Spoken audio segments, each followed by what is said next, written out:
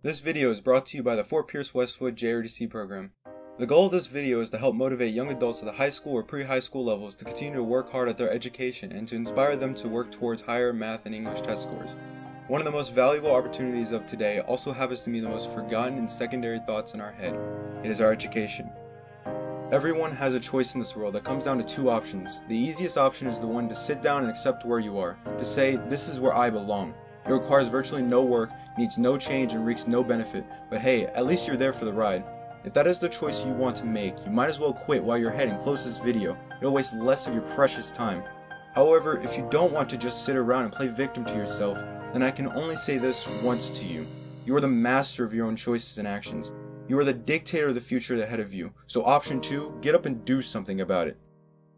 With that said and done, no, I cannot guarantee that this video alone will suddenly make you a master of your own fate, because you have been this whole time. Everyone has a choice in every action, in every second, even if nothing is done. Sitting down in silence is as much of a choice as choosing to spring to your feet and run. The only difference is one gets you somewhere, and one gets you nowhere. What few come to understand is that with each and every passing moment, doors open and close, providing a constant universe of opportunities right in front of you to take. The fun part of this is that these doors don't care if you're ready or not. They will slam right in front of your face and shut you out in the blink of an eye. You see, to make things even worse, everyone was born with this curse called time. It's a clock that is constantly counting down that no amount of money can alter. A clock that follows you wherever you run or hide, and when it runs out, you will fail. Most people panic at the mere thought of a limited time and sprint through doors that led to places that were never meant to be opened, then claim that they had no choice. But like everyone else, they did.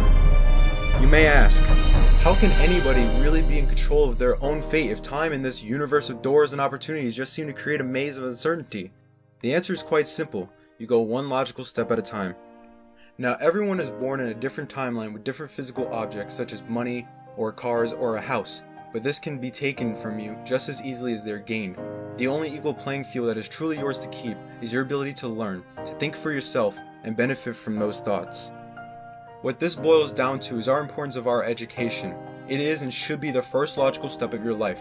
Most students don't understand the power and significance of those seemingly tedious math and English classes, as well as the privilege we have to be born in a place that could provide them for us. To them, the door they chose is the one to sit down and barely graze by in school, yet they stay hopeful that they will magically drift into the dreams and goals of becoming successful without moving an inch.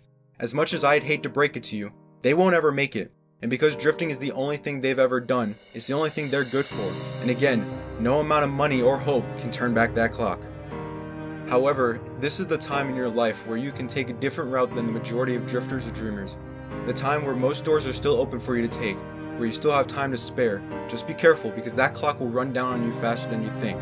Don't be the one to choose to spend your limited time out with friends messing around or playing video games night after night, then complain that your failure is not your fault, when in fact it is 100% your fault. Don't build a habit of the blame game when the only one to blame is you. Instead, choose the door that leads you to nights of studying, ace the test, and to a point where each of your classes are blown away by your hard work. Choose to learn what it means to have successful education and build your habits of determination, hard work, and dedication, and master the real first step of life ahead of you.